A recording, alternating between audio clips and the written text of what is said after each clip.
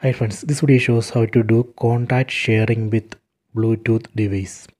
Please don't forget to subscribe this channel. Please like and share the video. Go to settings, tap on the settings app icon. Then tap on Bluetooth. And here you can see AirDops 161. This is the name of this device. I already connected this Bluetooth earbuds to this mobile phone. Here you can see battery percentage 100. Tap on this icon, tap here. Then here you can see contact sharing option. We can enable this option and share contact with this Bluetooth device. Let me enable. Done. So this way we can enable contact sharing for a Bluetooth device.